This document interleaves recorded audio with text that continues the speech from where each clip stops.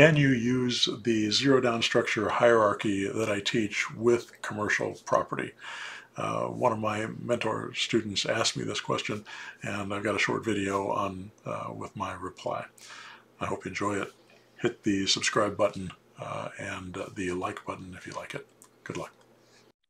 So I have a question real quick. So the methods that we're learning with the hierarchy, can any of those be applied to like commercial buildings, duplexes, like multi-family housing, apartments? Yeah, they're exactly the same. So that's what we did with Storage Vault.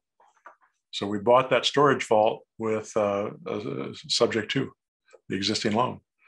And so $250,000 took over that loan and then came up with $50,000 to purchase it, and ended up having to only come up with $30,000 because 20 of it went to taxes that the seller had to pay to prorate them.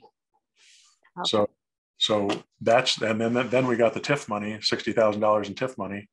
So we ended up being up $30,000 the day after we closed the deal.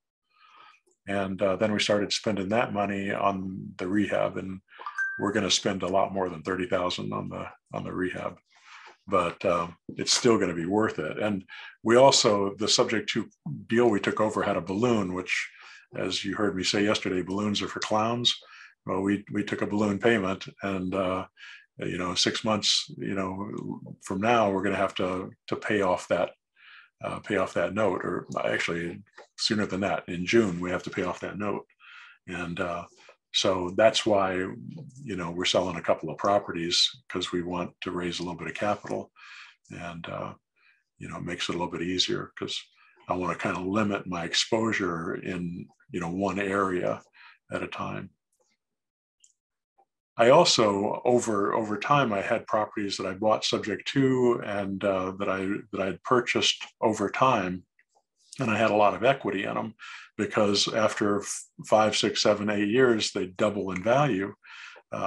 Properties that I bought in the early aughts, and then still had, now, those have gone up really dramatically. So, and I've bought them down quite a bit.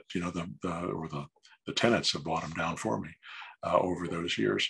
But I still had subject twos, and I thought, I had a few of them that were actually negative cash flow, that were costing me a couple $100 a month, because the taxes had gone up on those properties, and the mortgage had stayed the same, and the rents hadn't gone up very much. So I had some negative cash flow, and I thought, why don't I just sell some of those properties? So I sold off a few of those subject twos, and I also owned them in different states. I had them in South Carolina and Texas and Arkansas and Ohio, and so I had them in these different states.